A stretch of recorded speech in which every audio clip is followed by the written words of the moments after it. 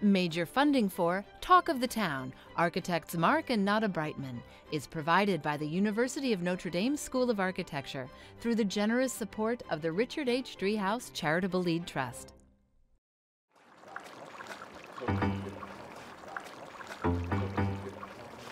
Comme je vous l'ai expliqué tout à l'heure, quand ça frémit comme ça, c'est que là on est dans une température parfaite, entre 230 et 250 degrés, plus ou moins.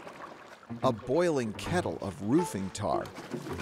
The perfect temperature for gigot bitume. What's gigot bitume? For French construction workers, it's a very special lunch. C'est une tradition du bâtiment en France, une tradition française qui date d'il y a très longtemps. Gigot bitume translates as lamb cooked in boiling tar. On goûte le bitume? Pas du tout. Pas du tout? Non, non. Si vous voulez aller à l'hôpital, allez-y. Il n'y a pas de problème. Mais moi, j'en porte pas la responsabilité. This gathering is a celebration for construction workers and their bosses. It marks the completion of a building's exterior in a small town outside of Paris called Le Plessis-Robinson. The hosts are the building's architects, Marc and Nada Breitman. Gigot bitume is done with all the material of the site. So we use a tar, it's a hot tar. They use a paper we use for covering the windows. So they put the gigot inside into the paper, and then with the steel, they put the lame in the boiling tar, and il cuit, it cooks. Is that Chicago or is that Ile de la Cité? Gigot bitume was largely a lost tradition when the Breitmans rediscovered it. The first time we have the first project, I heard about the tradition of making a fiesta when the masons are leaving. So on each project, we ask to the guy to organize this little fiesta. As we all dig in, it's easy to see that the Breitmans truly savor tradition. It's delicious.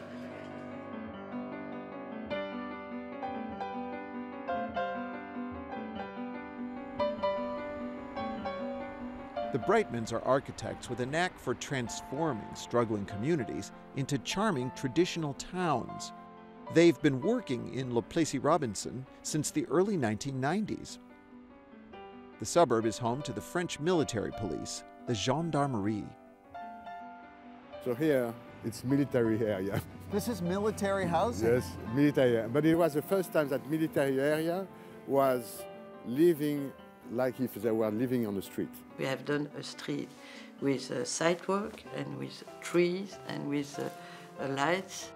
Le Plessis-Robinson was not a town known for its welcoming streets. Its modernist apartment blocks were scattered across the landscape. You take a box of dominoes and you put it on the ground, and it falls on the ground, and you have those blocks. And the mayor decided to transform this residential area. C'est vrai qu'ils m'ont aidé à dessiner la ville, ils m'ont aidé à concevoir la ville d'aujourd'hui et à imaginer les choses autrement qu'elles étaient. C'est vrai que j'ai découvert cette problématique d'architecture et d'urbanisme et j'ai compris à quel point ça pouvait avoir de l'importance sur la qualité de vie des gens, bien évidemment. Above all, Mayor Philippe Pemezec and the Breitmans shared a desire to erase the distinction between private housing and subsidized or social housing. Et donc, ce que je veux aussi, c'est que tout le monde ait droit à la même architecture, que tout le monde ait droit au beau. This is private This is private. Instead of those ones who are social. Social housing. Those are social and those are social. It all looks the same. If you build something, it should be the equal quality for everyone. So the facade of the building has to show something else than rich or poor. It has to say something more intellectual, more poetic. The Breitmans went to town, creating a whole town. An old soccer field became the town center.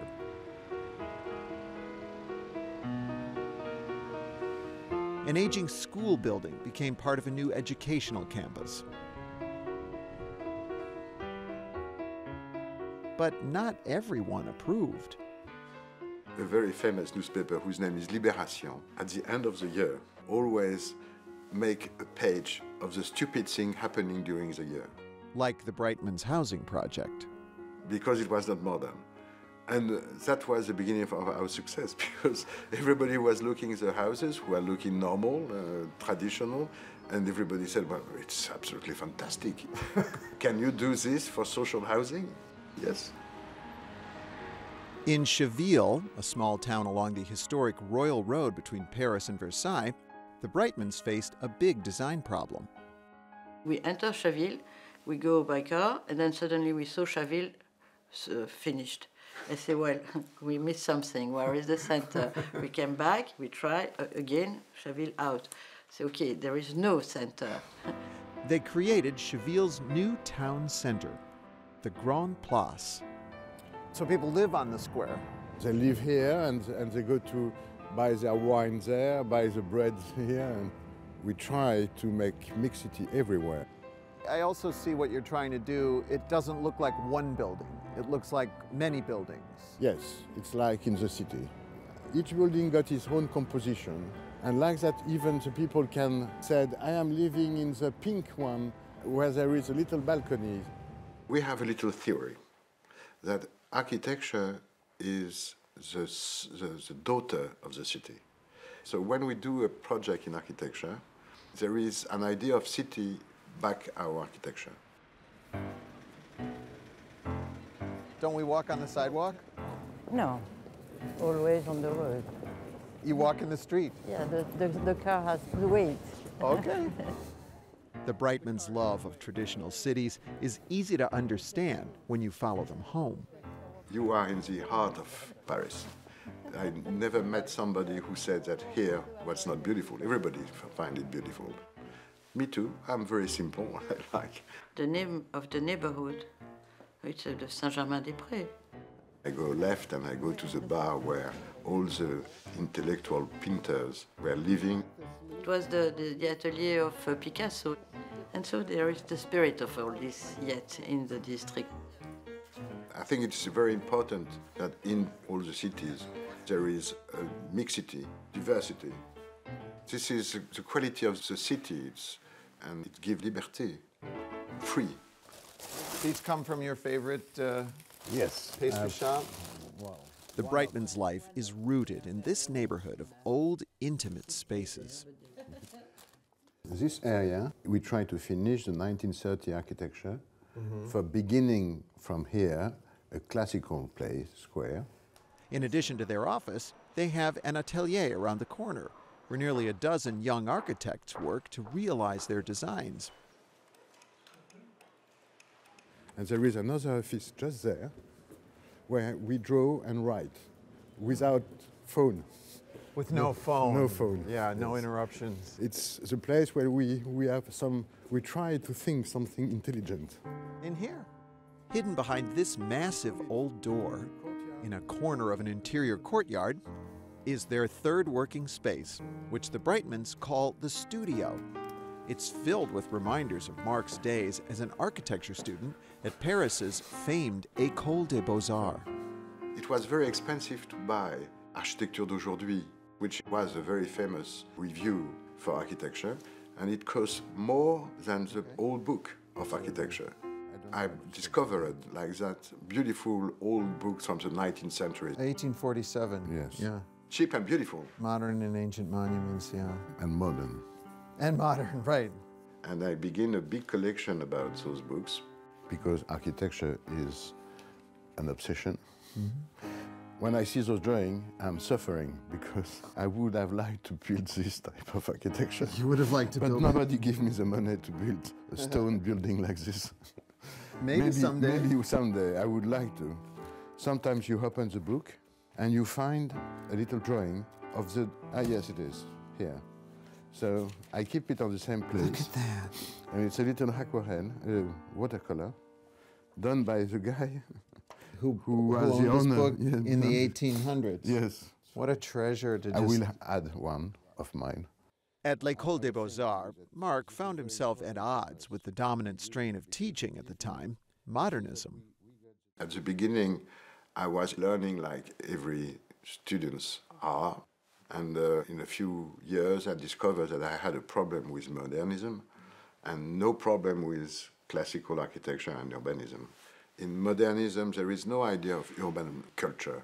There is only the idea to make provocation between one building to the another, to be different, always different.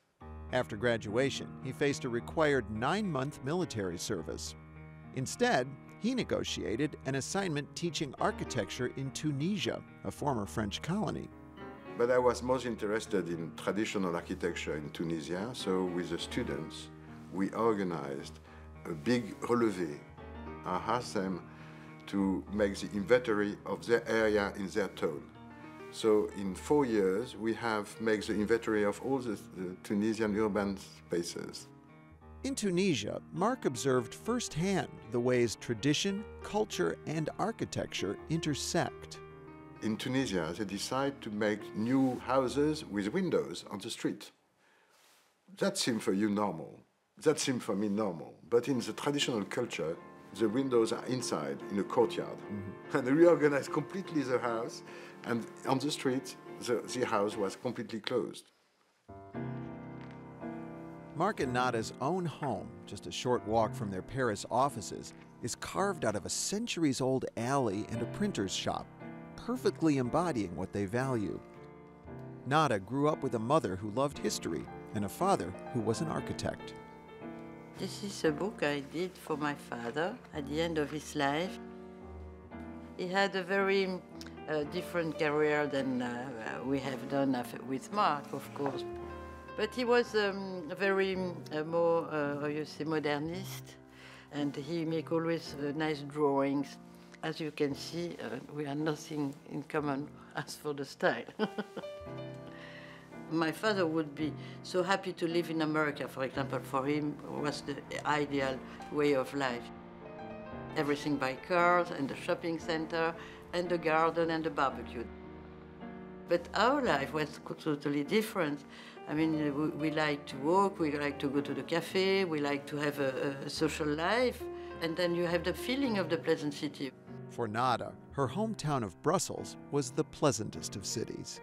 You always love the place where you was born and you spend your youth. Slowly, they destroy blocks after blocks, and they destroy the spirit of many districts in Brussels. My father used to say, well, we can keep the Grand Place, but nothing has any value. Well, we had some fight about this question. Nada pursued her love of traditional architecture at an art and design school in Brussels, La Cambre. They were all artists and architects together. La Cambre was a hotbed of resistance to the post-war remaking of Brussels' historic neighborhoods, where international institutions like NATO were putting up new modernist buildings. In response, students did everything from protesting to creating political theater. We were very militant. For example, I make a contre-project to do a traditional block. A book filled with the students' counter-projects was published, and Nada found a calling as a writer. She was making beautiful books in this period. I met him working. I met her in an institution whose name was Institut Français d'Architecture. Et voilà. Together, they fought to preserve a neighborhood in Paris next to the popular district of Montmartre, La Goutte d'Or. Its residents were mostly working-class North African immigrants, making it an easy target for redevelopment. So we decided to make a book to defend this area, that we show by this book the quality of the architecture. And we lose. And we lose, and we lose, and it cost us a lot of bad reputation in Paris. We have a terrible press against us.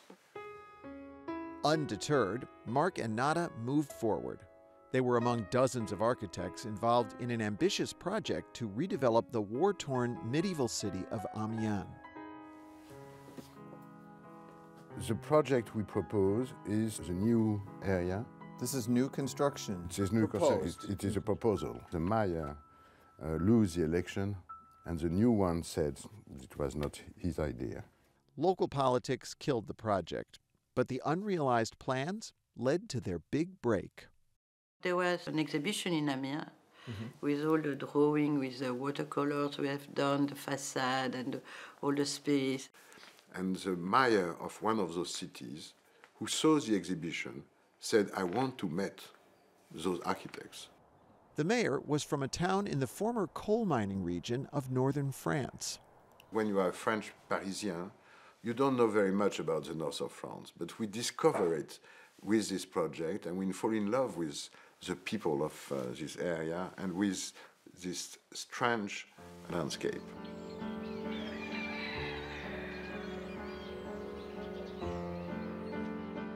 It's absolutely incredible. With a very strange light, because the north of France, the light is metallic, cold, marvelous. It is terrible and it is also marvelous. Man-made mountains of coal mine waste loom over the landscape. In the towns, street after street of repetitive row houses all lead in one direction, to the mine. What is that thing? C'est un chevalement, cher Geoffrey. Un chevalement, c'est l'endroit où tout simplement descendent les mineurs dans la mine. Donc ici, vous êtes au cœur d'un bassin minier, le plus grand bassin minier de France. You have to imagine that this area before was rural, very sweet.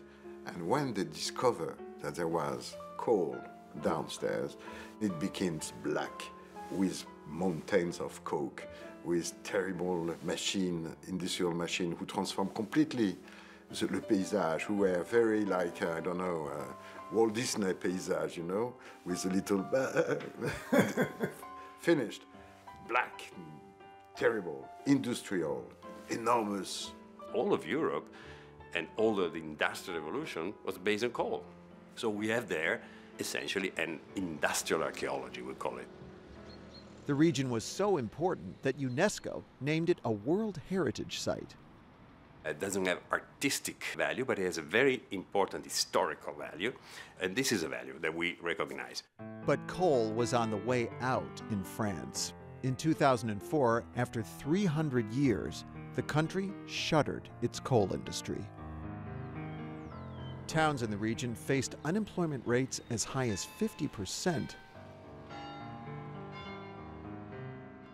Civic leaders believed the Breitmans' approach to urban design could bring new life to the area. This is absolutely social housing with a very small budget. The Breitmans have created entire new districts in towns like Courrières while preserving their historic character.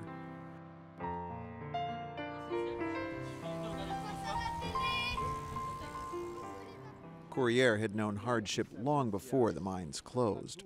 In 1906, it was the site of Europe's worst mining disaster, an explosion that killed more than 1,000 people.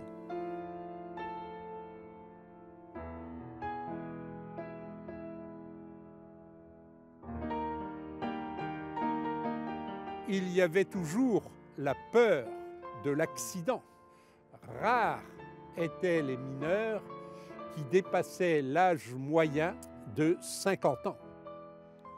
Your father and your grandfather worked in the mines. Mon père et mon grand-père maternel et paternel. Et c'est la raison que mon père ne voulait à aucun prix que ses enfants travaillent à la mine. This is a very unlucky area also, because it's been hit by 2 wars. The land is full of trenches, cemeteries. I mean, it's not a happy land. Happy or not, generations of mine workers called it home. Quand la mine ferme, c'est naturellement un drame pour l'ensemble du bassin minier. Comment les gens vont pouvoir continuer à se soigner? Comment les gens vont-ils pouvoir continuer à loger? Et puis, il y a la question majeure, c'est celle du patrimoine minier. Les logements miniers, que vont-ils donc devenir dans le futur. So they ask us to think, what can we do to transform those blocks? And we propose them to transform those blocks in a piece of urban quartier. Here's how that transformation looks in the town of Brouet-la-Buissière. Our goal was to build houses for the same scale as the minor house before, but in changing just a little details for cornice or for the colors of the facade, and to just break the line, you know, this endless line of houses going in the landscape. And we make big blocks, and we make streets, we make square places. Using the existing housing and adding new buildings to make private and public spaces.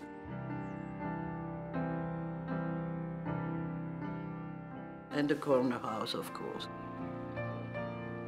La maison d'angle started to be the way of making blocks shorter. Then we make a round place, which is the opening of the new district, with apartments. The effect is that they love us. They said, they are the architect, and we say, come in my home, and we are always drunk when we get out, because they always want. Have you ever seen public housing done by a classical architect? You've never seen it. This is the only one. They look at the place. They're not looking for a style. They're not looking for, expressing a special design of their own. The Breitmans are really interested in the context. Overall, they were able to create a new language for public housing. I think it's a major achievement. We built, I think, in more than 20 or 30 towns, because all the maya around want the same. And we design urban space everywhere. Now, after 20 years, we have done many parts of those cities. Nada et Marc nous ont apporté un geste architectural dont nous n'avions pas l'habitude. This neighborhood in Amsterdam is much smaller than the vast coal country of northern France, but the challenge it presented to the Breitmans was maybe even bigger. It's a very long story, because it begins more than 15 years ago. We all had a lot of patience, yes. A group of Turkish immigrants wanted to build a mosque on the site of a large garage they'd purchased. They banded together in the face of opposition from neighbors, unions, and even city officials. So they asked a fantastic guy whose name is Frank Badendijk, one of the most important builders for social housing in Holland, to make the negotiation between the city and the Turkish. I thought at that moment that the citizens of Amsterdam should integrate. So began a secret negotiation. I had promised the local authorities to construct the most beautiful mosque in the western of Europe. To sweeten the deal, Badendijk proposed surrounding the mosque with a new public square and social housing, and he knew just the architects for the project.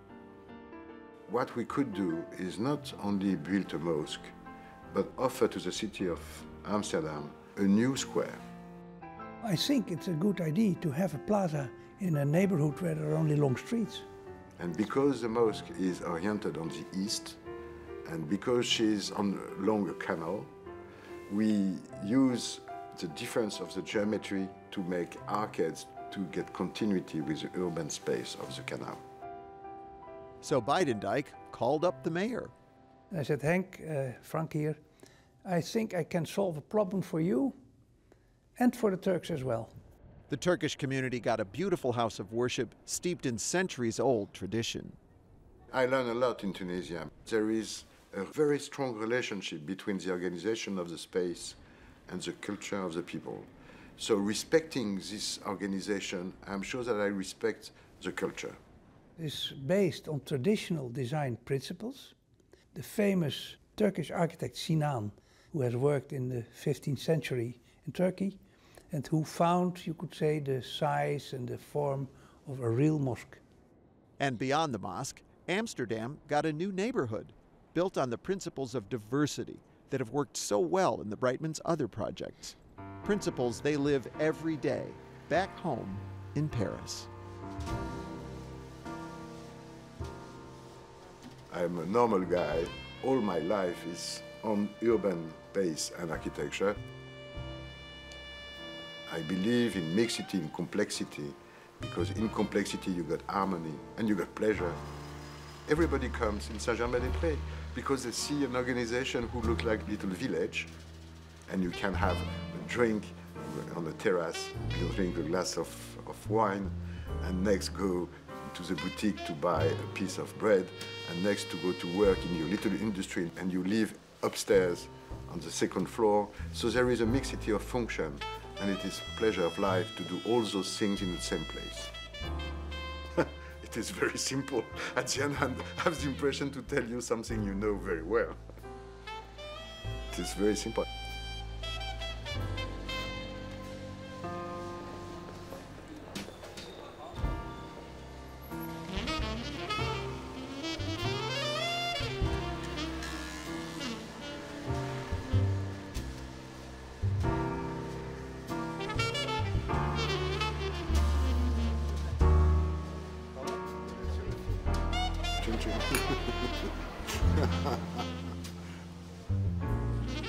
Chin to everybody. Major funding for Talk of the Town, architects Marc and Nada Breitman, is provided by the University of Notre Dame School of Architecture through the generous support of the Richard H. Driehaus Charitable Lead Trust.